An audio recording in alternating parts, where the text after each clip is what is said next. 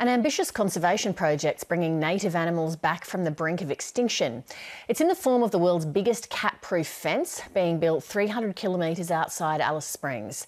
Stephanie Zillman reports.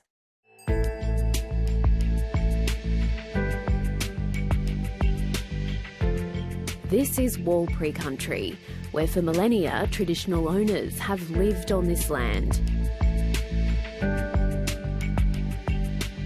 It looks pristine, but in more recent times, feral animals have irrevocably changed its ecosystem. A slice of that land is Newhaven Station, a conservation sanctuary where Christine Ellis-Michael and her mother Alice are expert trackers. Inside this trap, it's good news. They've captured another feral cat.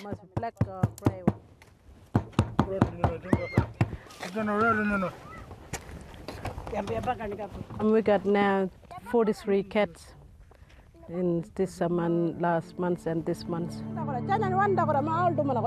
The feral animals have proved an unbeatable predator against the region's small mammals.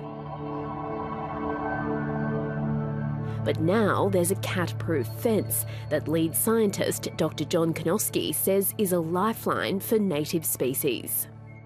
There's about 10 to 20 species that will only survive in areas like we're establishing here at Newhaven. We're completely free of feral cats and foxes.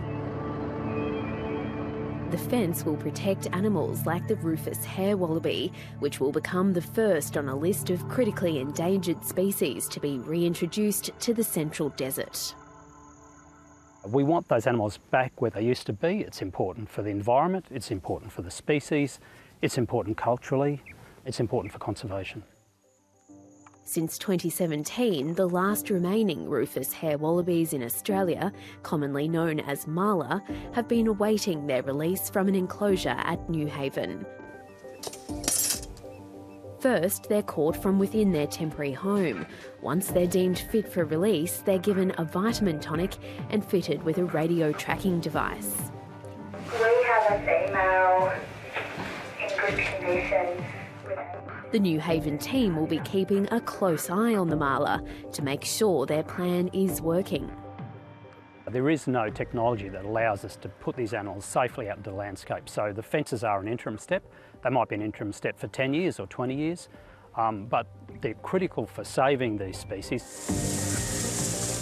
The Australian Wildlife Conservancy says once Newhaven is complete, the site will be a feral-free area of up to 100,000 hectares.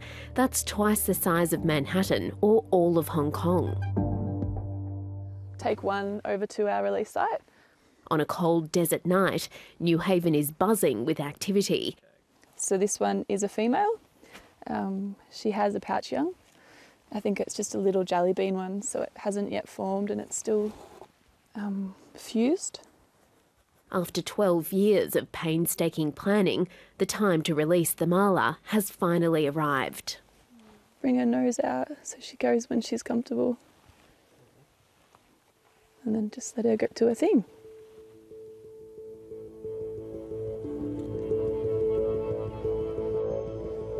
One after the other, staff release 30 healthy adult marla into Newhaven's Spinifex sand plains.